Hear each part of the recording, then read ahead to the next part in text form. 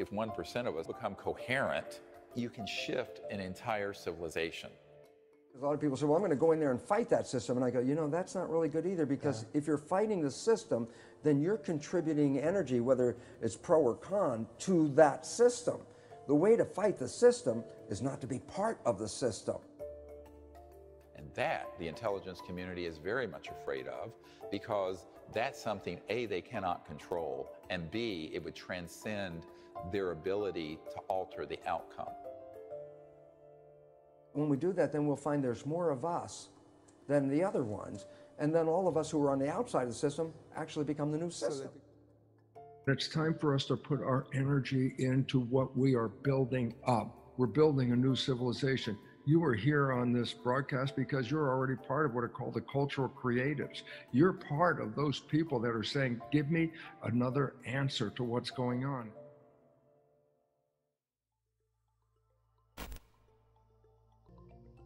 Everybody's mind is like a tuning fork, because actually you can read brain activity from outside your head with magnetoencephalograph. If you're reading my brain function from outside, then what am I doing? I must be broadcasting my brain function.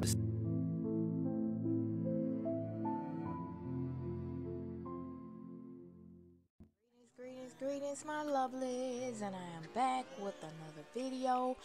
My goal in life is to show the collective consciousness that you are the creator of your own reality, and to know that you have the power within you.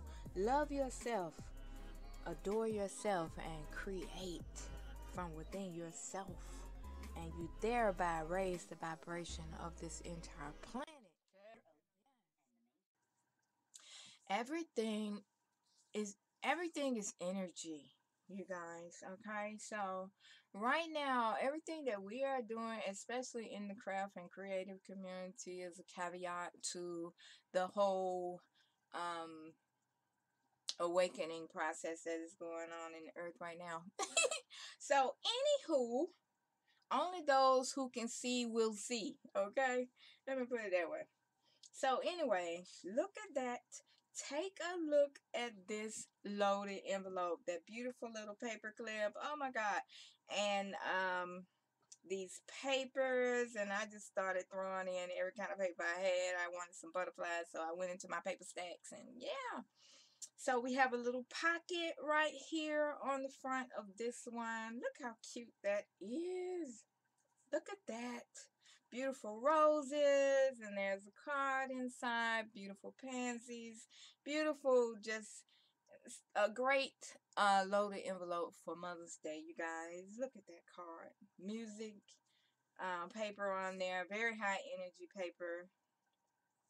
Yeah. And all of these papers that I use throughout this whole process can be found in my Elegant Tools digital store.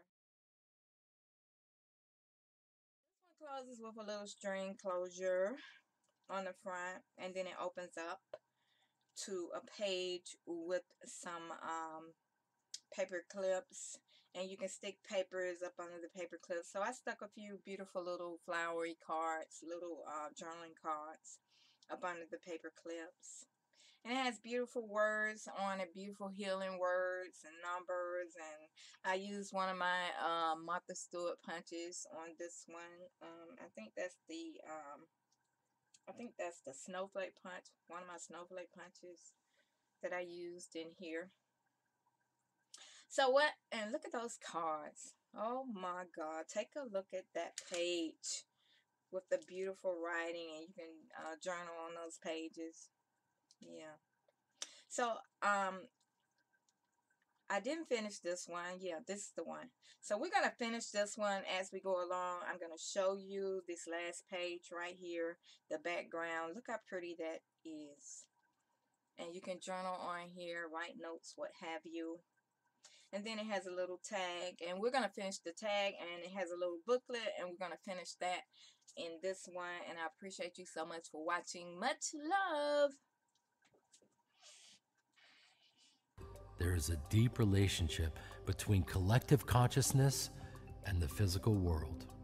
Sociology studies of meditators, where they go into a community, say you have a town of 200,000 people, And they would send in 1% of the population equivalent, 2,000 people, to go into deep meditation.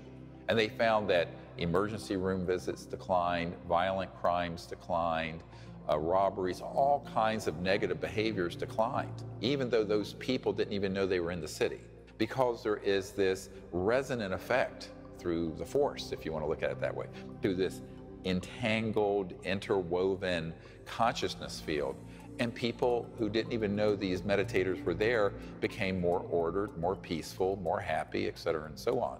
This was actually based on the studies done in quantum physics in which a container of helium was cooled down to absolute zero. When only 1% of the helium became aligned to coherent, the entire container went through a phase transition, instantly shifting into coherence and taking on almost magical properties, a state called superfluidity. So there was this transformation at that 1% point. When a critical mass of people, and whether it's 1% or a fraction of that, depends on the state of consciousness of those who are practicing the meditation or a prayer or coherence. But at that point, you can shift an entire civilization. If we all become coherent, just 1% of us, like a molecule of helium, and we become aligned and coherent and move in the right direction, it will transform the other 99%, even though they don't know that we're doing it. Our thoughts, be they positive thoughts or negative thoughts, are vibrations sent out to the field. The vibrations are the sole source that controls the particle matter. And so our thoughts as vibrations are influencing the field. And this is exactly what quantum physics said. Yes, our thoughts are manifesting our reality. We also know the heart is a very serious generator of electrical vibrations and fields. You can read a heartbeat about anywhere from 12 to 15 feet away from a person. You could take a probe and read the electrical activity of their heart. We now recognize, and especially through an organization called HeartMath, that if we put our consciousness coming through our heart, it amplifies the consciousness of magnitude greater than what it is. Then our consciousness has more power in influencing the character of not just our lives, but those around us. So the point is very simple. Each of us is a tuning fork, and if we can take that vibration and come from the heart, we can change the vibration of the field, and the field is what governs the nature of matter. We have a very powerful influence. Today we are in a mass extinction, science has recognized. And the significance is it's human behavior that is manifesting this. And what we have to recognize is we have to change our consciousness and our behavior, because our collective consciousness is unfortunately not supporting our viability on this world. That we are living out of harmony with the planet and out of harmony with each other. And this disharmony is disrupting the garden, simple as that. We are actually not going to an end, but we're breaking down for a new beginning.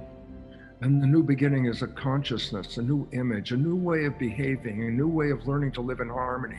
We're going from a Darwinian view where there's a struggle, a competition for survival, and it's a very stressful world, to a new world of understanding, a new evolution that recognizes evolution isn't based on competition, it's based on cooperation. That we're creating a community. It's community that is representing evolution. That we're stop focusing on the part that's coming down. You're seeing the chaos of a breakdown of a civilization that's not sustainable. That's why we're in extinction. And while that's coming down, you can either focus on the breakdown, or you can start to focus on what's new and what we're building. Because if we redirect our attention in that way, then we will be supporting with our consciousness this building of a new civilization, not based on survival, based on thrival.